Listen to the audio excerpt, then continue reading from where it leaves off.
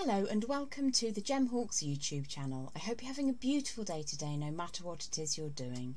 For the free wire tutorial here on YouTube today, I want to create with you my Elven Tiara.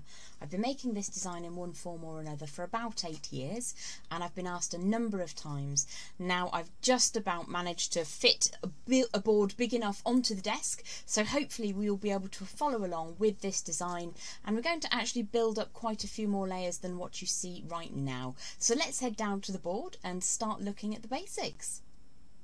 So one of the reasons I've not really been able to bring you too many crown or tiaras or circlets indeed on my YouTube channel is the amount of space that you need to draw the camera back and to be able to film far enough away from the action. It's incredibly difficult to show you without everything going blurry and out of focus. So this is what we're going to work towards making in the first part of today's tutorial, which is a basic wiggly wobbly kind of circlet design. And this is a fixed size. So what we will do is measure along as we go and try to create something that's a little bit like this, and if this is what you want to create, then perfect. In the second half of the tutorial I'll show you how to layer up and build something a little more elaborate. Now you may notice I've popped a flat bead in this one. This is the Jessie James Beads Oceana. It's a beautiful bead to work with. I'm absolutely obsessed with nautilus and such fossils that you might find.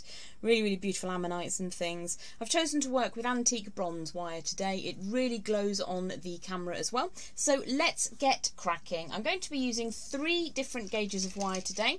My first one is, you could make it slightly heavier if you want to, but I'm working with 1.25mm or 16 gauge wire. You could make that in 1.6mm, 14 gauge if you prefer. What I will say is, because I'm planning on layering up lots of wire onto this, you don't particularly want it to be super heavy, so this is strong enough but also light enough. It's the ideal kind of point to work with. We're also going to be strengthening it a little bit later with a chasing hammer.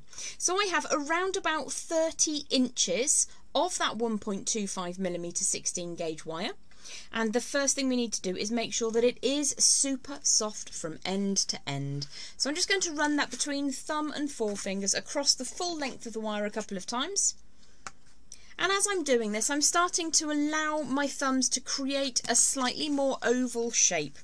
And we're looking for that to be approximately halfway along the wire where you have the sharpest arc, and then the more gentle arcs on the sides with the ends at the back here together.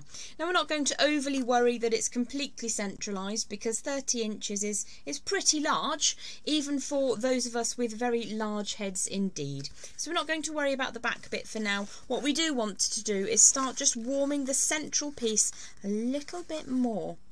Now I quite like to have a nice central drop in my designs, so if I just bring this in to show you again, this is where we're going to start. We're going to start by creating a circular form that crosses over and then comes away on a flat plane. So I'll show you the techniques now that you need to get that going. So it does help if you have a round form. You could use the round part of the handle of your hammer if you prefer. I'm going to use my trusty wooden mandrel. So halfway along that wire, at the far end away from you, what we're going to do is start creating that round form. So you could simply pop the mandrel over. If you have a bead in mind that you want to drop inside, then you could obviously measure that and then come just about 2mm larger than the size of the bead. I tend to have a selection of beads ready and then work to what I have space for, because I'm just that organised. So I'm going to draw the wire around that mandrel now to start creating a nice lovely dropping down teardrop shape. So I've just crossed those wires over. I'll draw the mandrel back out of the way and hopefully it won't try to roll across the desk. So that's what we're looking at now. This is halfway along that length of wire and I've got a really lovely teardrop or pear drop shape. Now what I'm going to do is to create a design that is as simple as possible to follow along from. I'm going to measure. And when I say measure, I think you know me well enough that I'm not actually going to measure it, I'm going to guess. I'm going to come away sort of a thumbnail's distance from where those wires cross over, and I'm going to turn that wire quite sharply so that that goes along an imaginary flat line. I want to replicate that on the other side, and at some point I'm sure that the camera is going to get bashed by the ends of the wire. So you can absolutely use a scrap of wire, or even one of those magical things called a ruler, to make sure that this is exactly the same on both sides. Now what I want to have coming away is a straight line. So I tend to use boards that have lines on them so I can estimate whether or not that's straight enough, and for right now I'm quite happy with that. If your angle here is a little bit soft, you can put the pliers in place, take that wire much further than you want it to be, and then draw it back again. There goes that camera. And you will find that your angle becomes just that little bit sharper. In this case, just a little bit too sharp. So I'm going to give that a squish to make it nice and flat again. Now the angle on the other side doesn't look quite sharp enough. This is the story of my life with wire. Do something on one side and then you immediately have to do it on the other, just to get that sense of symmetry. So if I drop this down now, they're looking pretty even. If I use one of the lines on my board, they're looking pretty even. So the next thing that we're going to achieve is to keep these lines flat to the desk. So the easiest way that I have found to do this is simply to use your desk as a guide, and I'm going to continue to work with that oval shape. Some heads are a little bit rounder than others, but I'm going to go for approximately what I believe the shape of my own head would be. If you're working for a client, it does pay to have them near you when you're making this first base.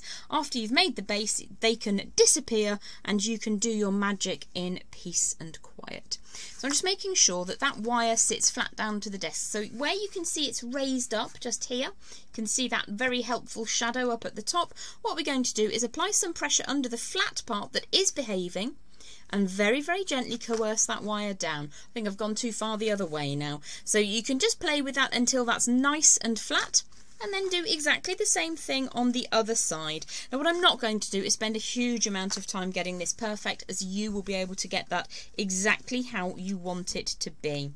Now the next thing that I'm going to do before I try this up on my head is, the tendency of the drop down section is that it tips inside that shape. We in fact want this to come out slightly from the inside of that oval. So the best way you can do that is to hold your wire form flat down to the board and then carefully pinch it down at the two angles and just draw that section forwards. Now it will lift slightly at the back, but you can see now that the little teardrop shape that we made is now coming away from the inside of that oval, and I'll show you why that is up on the other camera right now. So where the little teardrop shape, if that's poking too much inside the oval shape, when you pop this bit to the forehead, it's really uncomfortable and it sits inwards and pinches your third eye. It's not very comfy at all. So do take a moment to just draw that out so that it comes just slightly from the inside of that oval shape, and it will be so much more comfortable in wear. And now's the ideal time to do that. Let's go back down to the board and move on to the next segment. So you will want to make sure that your wire is nice and flat to the board and that you've got your teardrop shape just coming out of that angle. If I put this directly under the camera, you'll see that it's not a massive angle, but it is indeed there when that wire is flat to the desk. This section is coming outside of the oval. So I'm just going to give this a little bit of a tweak because we're going to move on to using one that I prepared earlier shortly. So let's not waste too much time. So just take your time to get that nice and flat, and then once you've held that onto your head and checked to make sure, or the head of your client, check to make sure that this angle and this angle sit nicely. You may have to draw that in slightly, you may have to make it slightly flatter, dependent on the client's or your own head shape. So we're just forming all the way around the forehead, over the tops of the ears either side, and near to where those wires cross at the back. We're not going to finish those off just yet. So I've got a lovely chasing hammer from Beadalon and a little block from our friends at Impress Art. And what I will do is make sure, once I have taken the time to ensure that this sits flat on the desk, I will go all the way along. You can spend a lot more time than I am making sure that this is perfect.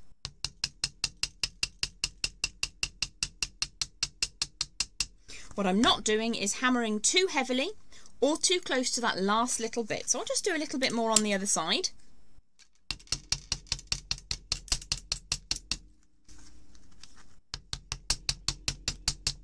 You'll notice then that I had my hammer at an angle and that was a mistake. Try not to do that.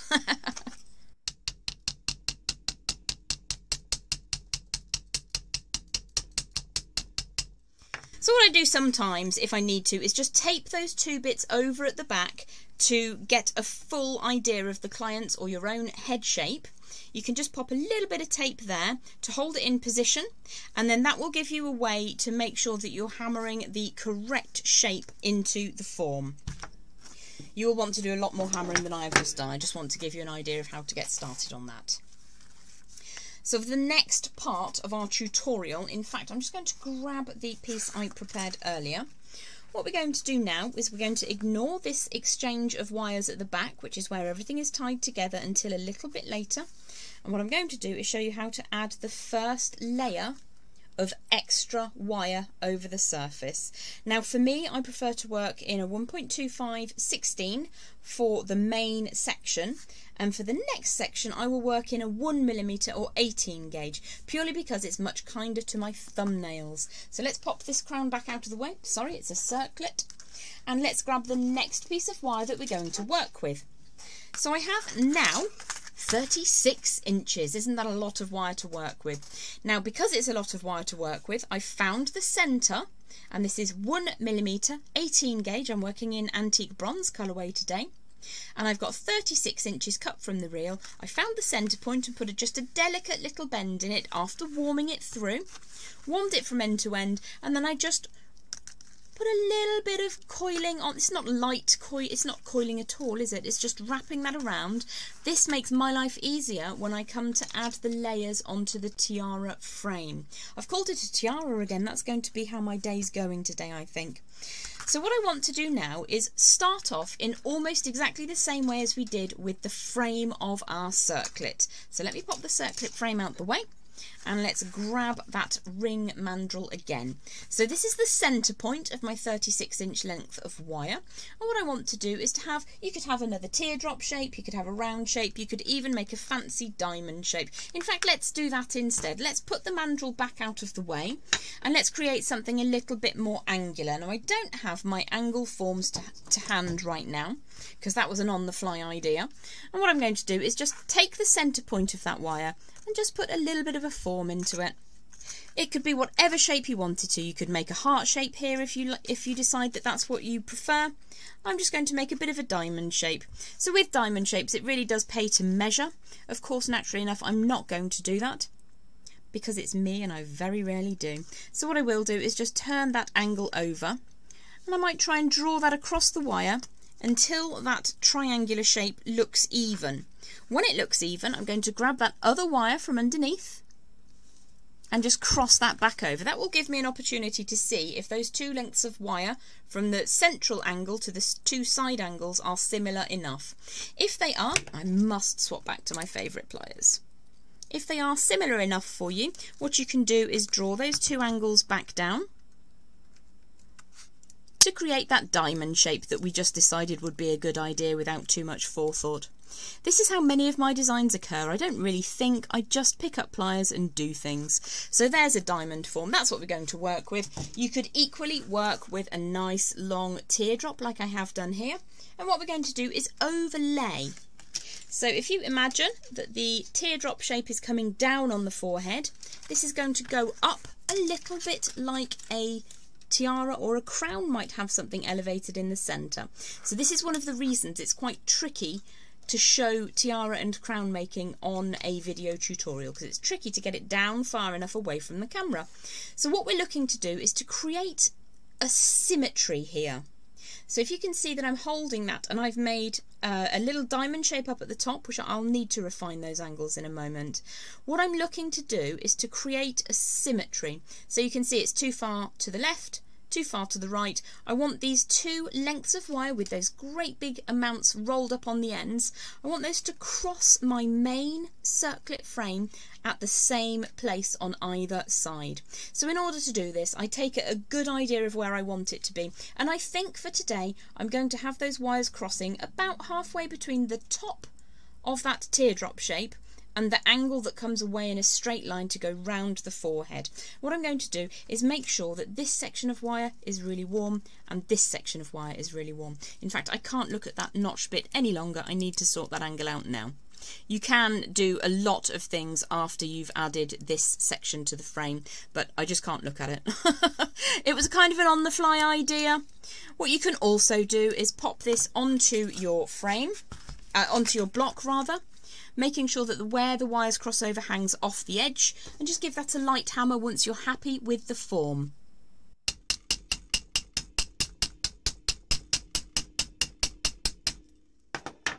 Your other alternative, of course, is to make this again in that 1.25 or 16mm gauge if you prefer. So I'm going to lay that back over approximately where I want it to sit on that main tiara frame, halfway between the angle and the top of my teardrop. I'm just going to pinch that firmly with my non-dominant hand, and I'm going to wrap around the frame wire. So I'm pushing all of that great big long length of wire through, up, inside and around that frame. Now if you don't warm your wire at this stage, it's going to be really tricky. I'm going to wrap that twice around the frame. What you don't want to do is to have those wires coming back over the top of one another, and you can see it's slightly baggy there. Let me just actually bring that up slightly.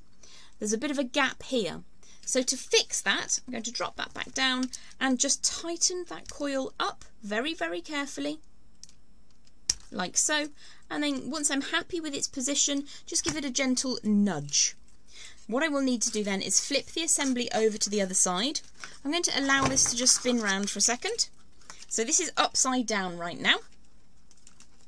That will move around until you tighten it up, but I don't want to tighten this coil up onto the frame overly much until I've got that second coil in.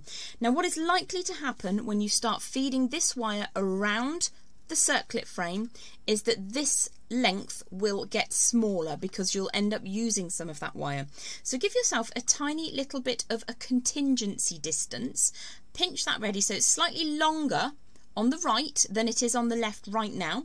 Pinch that into position and pull that firmly around the frame, trying not to distort the shape of the frame as you go. So again, you can see those wraps are a little bit baggy. We've got reasonable light in the studio today, so happy days. And I'm just going to tighten those coils up so that they are neat and tidy. And if you do distort things, generally speaking, you can bring them back to true. So once you're happy with the size and shape of your first section, let's just move that around slightly until I'm happy. What I'm now going to do to set this into position is just squish those wraps so that they're nice and tight on the frame. And I'm doing this by applying a diagonal force onto that wrap, like so. And I'm making sure that the force goes evenly across the frame wire. If you do that slightly on the slant, what can happen is the whole thing gets bent, and we don't want that. You can also just straighten that up slightly if you need to. So that actually feels fairly rigid already, but what you can do is set beads into any aperture that you choose as you go through the layering process. So I'm just going to move that down slightly.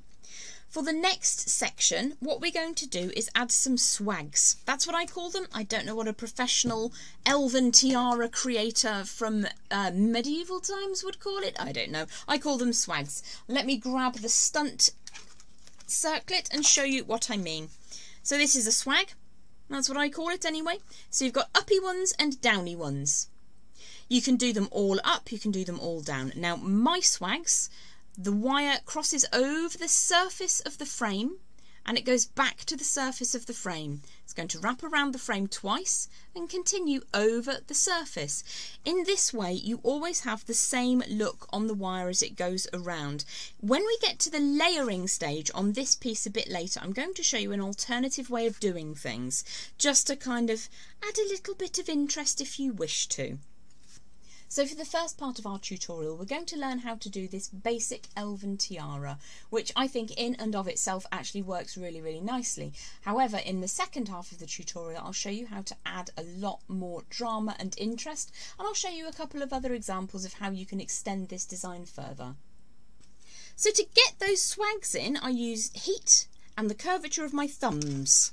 If you don't want to use your thumb, you could use something like a pencil or a small round form, whichever works best for you. So you do want your wire to be roasty toasty warm at this stage. And again, my wire's coming over the front of the frame, and I'm taking it to the front of the frame. I don't want it to go behind at this stage. It can make it a little bit more uncomfortable. If everything's a little bit more even, then you know where you are with your design. So what I'm going to do to start off with is we're currently upside down on the design. You could have it the other way if you prefer, but I want my little diamond shape to be going up on the forehead, and we'll get to that in just a second. So I'm going to allow that wire to create a nice arc shape. When I'm happy with its landing point over the front of that tiara, oh, I've done it again, it's a circlet, over the front of that circlet frame, I'm going to pinch firmly and then wrap all the way around twice. And the reason I choose to wrap twice at this stage instead of once is because I'm adding to the strength of the design, and I'm also locking wires in place. So we're going to do a tightening up, which is diagonal. One side of my bent chain nose pliers is going on top of that frame to the right of the coil. The other side is going underneath the frame to the left of the coil. So just tighten that coil up. Once you're happy with that, you can give it a bit of a squish, making sure again that you're not putting too much pressure through and damaging the integrity of that frame wire that we're working with. It's a nice hard wire, but if you press those coils of also quite hard wire into it, you can damage it endlessly. So let's do what the key component of making an elven circlet is, which is I've done it on the right, therefore I must instantly do it on the left. Now to do this, you can either use your non-dominant side. If your thumbs are of a similar size, it's not too much of a drama, or you can flip the design over and use your fingertip. It depends on your dexterity. What we're looking to do is to create a swag of the same dimension. So I can't tip it up quite far enough, but you can see it almost looks like a pair of spectacles at this stage. So we've got a sharp angle at the top, and then we've got this lovely soft swag at the bottom. So they don't have to be perfectly draped, but if you can try and match them, it really shows in your work later. So what we're going to do is repeat that same technique. Now these two loosely bundled ends of wire may like to get tangled up with each other, so you can very gently just open those out. So again, we're going to pinch that swag of the 1mm 18 gauge into position, and then wrap that twice around the frame wire, which is that lovely 16 gauge 1.25. So I've gone for 2 wraps, and I'm just going to tighten that up, make sure that it sits how I want it to, and then give that a gentle squish. So you can see we've started off, I've actually slightly lopsided things. Now at this stage, you've still got a bit of opportunity to just tighten that up and make that sit how you want it to. There are a number of ways in which you can move things around. You can play with where those angles sit. If this is an oval shape or a teardrop shape that you've gone for, you do have slightly fewer issues. What I'm going to do is just make sure that I'm happy with that before we move on to the almost the last section really of our first part of this circlet tutorial. So if you can see that we've got that first swag into position, I'm going to bring in the piece I made earlier, like so. The next thing I'm going to do is to create a number of very evenly shaped up rainbows and down rainbows. They're all approximately the same size. You are more than welcome to actually measure them. You can use a pen or something to help you get the size. If you do use a pen or a pencil, you can allow that to sit in position above the wire without allowing it to make any indentations, and it will enable you to judge that the height is the same every time that you do it. So you've got different options in how you can do that. I just tend to use my thumbs. So what we're going to do is to create a series of these little rainbows going up and down, and the reason they're alternating is because it means my additional wire, my first layer of additional wire, is always on the front. If you take the wire all the way around for 2.5 wraps, it'll come up on the back of the design. It just leads to slightly more headaches when you're wearing the piece, and we don't want people to get headaches. We want to have a nice even wire, as even as possible, on this base layer. You can play around with different techniques of wrapping those wires on later. So let's bring the piece back into view for now. and all we will do is repeat the same technique over and over again. So I'm just going to unfurl a little bit of this wire on the right hand side. It's got quite firm already. I'm just going to open out a couple of inches extra and put some lovely warmth and heat into that. And then draw a nice swooping arc over the surface. Now I'm tipping it slightly inside the frame of the circlet right now so you can see it, but you will want that to be coming up flat. So imagine the forehead is a cliff. You want your little swags and your rainbows to be flat to that forehead. So again, all you will do now is grip each time you make a rainbow shape and wrap 2 times. So that's once all the way around, push the wire through, and a second time. Now what I will always suggest to my clients when I'm teaching one-to-ones or group workshops with crowns, tiaras and circlets is whatever you do on one side, you should instantly do on the other side. What is very easy to do is think, oh, these will all be the same. I'm going to make 9 of them on this side, and then when you come to the other side, and you try to fit 9 in, often you'll only be able to get 8 in because you've kind of forgotten what size and what shape you want them to be. Additionally, you might not wish to have the exact same size swag or rainbow as you move around the circlet. So for me, many of my designs have got like a small one and then a large one and then one that droops down and flows out to the side. Let me show you what I mean by flows out to the side. So I can bring the wire away at a shallow angle and then put a little curvature in so it is more like a swag.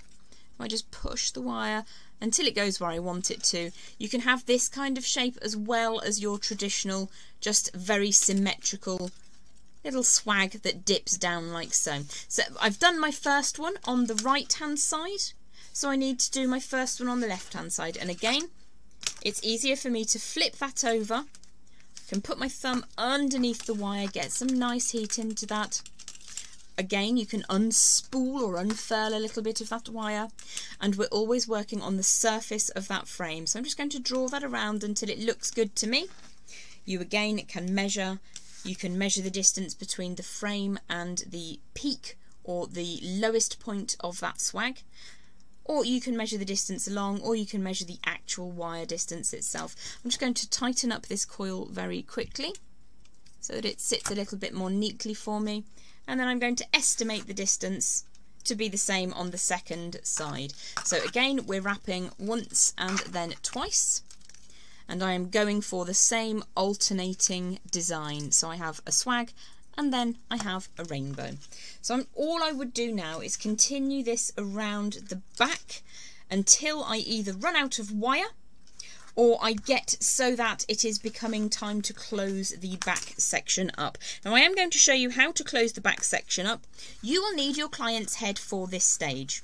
Therefore, if you want to just make that basic frame, do that lovely little dip down on the forehead, the angles, bring it round. You know when we hammered it and we got it nice and flat. If you want to do that with your client and then get this back bit circled and tied up, you absolutely can. But I wanted to show you that my preference is going to be to make these swags because it enables me to tie everything together more centrally at the back. Sometimes, even though you try your hardest, you'll end up with slightly smaller swags on one side, and then you've got just a tiny bit short on one side than you have on the other side. So let's just pop this on my head for a second and I'll show you how I measure it. So if I'm at this stage that we've just made together, we've got all these crazy wires coming away, you just need to make sure that there's no risk to your vision. So just pull those out carefully so that they're not going to hurt you in any way or get caught in your hair. I'm going to drop this on and make sure it's centralised. It's really hard to do actually in a camera that's feeding back to you in normal orientation rather than a mirror. So if I draw that across the back, that's where I want it to sit, and if I take it off, you'll see that there's loads of crossover of wire. So if we drop back down to the board now, I'll show you how to make a fixed circlet. So this is where I pinched the whole assembly together on the back of my head. You could measure from your centre point all the way around to make sure that where you make those cuts is exactly in the centre. If you have been all the way along and you've added swags and rainbows already, it's much easier for you to work out where that exact centre point is. So what I'm going to do is keep this pinched together but open it out slightly, so they're not losing that distance. This is the size of the form that I want to retain. And what I'm going to do is put a sideways bend on one of those pieces, and then an upwards bend just a little way away on the other piece of wire. So you can see now that I would be able to fit, let me just grab my chain nose pliers. If I bring that across all the way so it's a really sharp angle. So the left hand wire has come around and I've put a bend into the centre of the circlet. What I want to do is measure a distance of approximately, it's about 4 or 5 millimeters, or the breadth across my pliers. So if I hold those pliers on the other side of that gap we've just measured, I'm going to push upwards on this wire. So everything's sprung apart, which is absolutely fine. What we're looking for is for this measurement, with that imaginary gap, to have one wire coming in and one wire coming up. We want that to be the size of the head that we're working for. So let's create a circular form on both of those pieces of wire, and then we will knot them together permanently. Imagining, of course, that you've done all of this lovely swag and rainbow work all the way around. What we're going to do to begin with is the wire that's coming inwards is going to have a circular form put on it to start with. So I'm going to make a reasonably small circular form in exactly the same way we would make an eye pin or a wrapped loop. Now you can, of course, if you wanted to, just simply trim away the wire and go for simple loops. However, if you're looking for this piece to be handed down and last for years and years, you may prefer to go for a wrapped loop. I might actually just show you how to do a wrapped loop on this one, on this side. And then on the other side we'll just do an open and closable loop. We can strengthen up that join later when we're adding layers and layers of wire, so don't worry about the weakness so much. I'm just going to draw that tail of wire around, and to match in with the rest of the design I'm going to go for 2 full wraps. I'm just going to draw this around. It's knocked everything over on my desk, of course, because I'm working with a slightly wider angle today. Tightening up that coil. And what I want to do now, normally I would be interested in taking the end of the wire inside the design where it can't be seen. Today I am much more keen to preserve the hair on your or your client's heads. So what we're going to do is just draw that wire back just a tiny amount and trim away so the very end of the wire is outside of that circlet frame.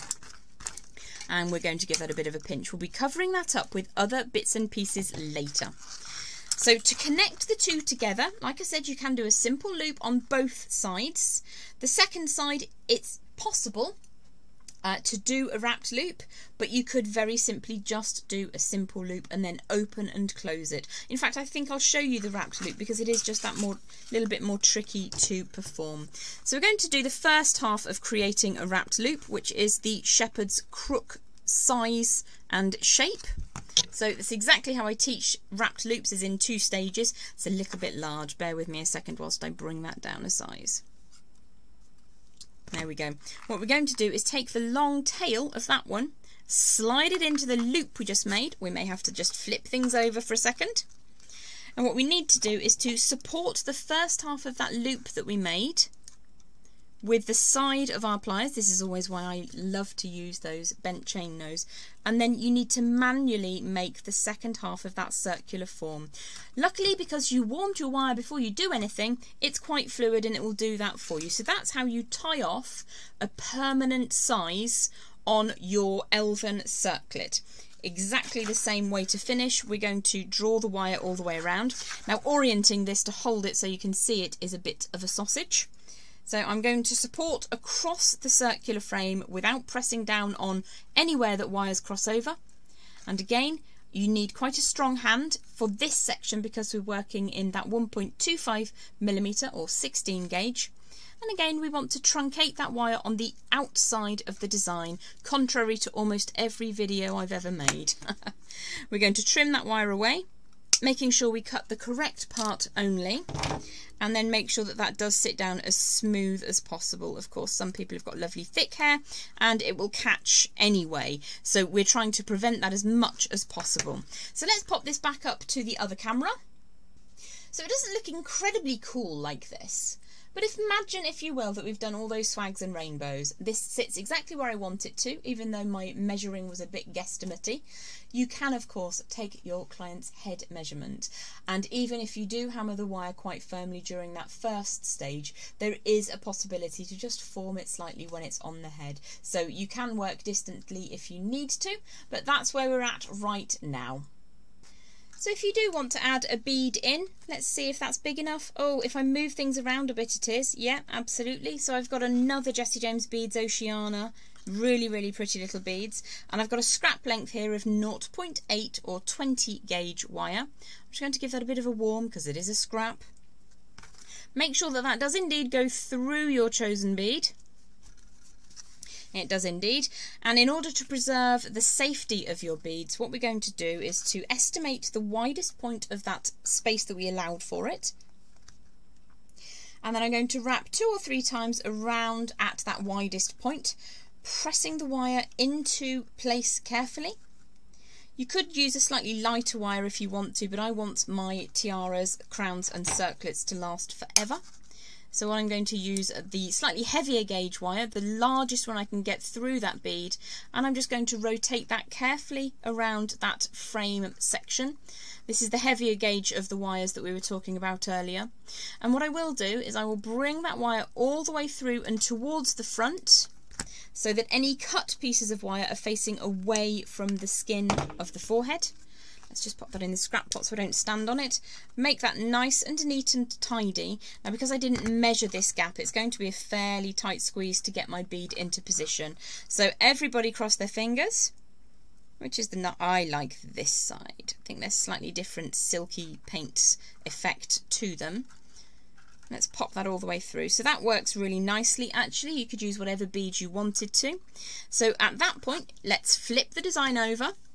Now, I always like to see my coils going in the same direction. I brought the coiled wire down and then cut away. So I'm going to do the same thing again. I'm going to bring it down and then cut away after the same number of rotations. You can turn that bead to protect its integrity, but you need to ensure that that exit point for the drill hole is in position. You can very carefully pull the wire round and through. Let's tighten that first coil up. You could have used an even shorter scrap. It's just a scrap length. It was only a couple of inches long. Just using the largest core, largest gauge wire that I could get through the bead drill aperture, purely because it just means it will last longer. I don't want to have one where the main feature bead snaps away. So once I've done those 3 coils on that frame, you might need to just pinch that to sit exactly where you want it to. Then again, we're going to trim away the wire towards the front. Let's flip that design over. So the wire does show ever so slightly in this design, but it's better than having your person who you have made for, your client, in A&E. So let's just get that to sit neatly. As I said, you will want to spend a little bit more time than I have just getting that to sit down exactly where you want it to, but it shows you the basic technique. So that's it for the first part of our Elven Circlet tutorial today. Next week I'll be showing you how to layer up with extra layers of wire and a couple of different wrapping techniques onto that frame. I hope you've enjoyed this one. In and of itself it's quite pretty. It's a little bit simpler than some of my other designs. You can double up your wires, but I will get to that next week. You can make pieces that are only half-sided and then pop a ribbon on the back. That also works. You can add beads in if you want to. This is the same basic technique, but this had beads on that frame wire. So there's lots of different choices how you can take the basic technique we've worked with today and extend it further into something a little bit more grand. Well, I look forward to seeing you back next week for the second part of this tutorial.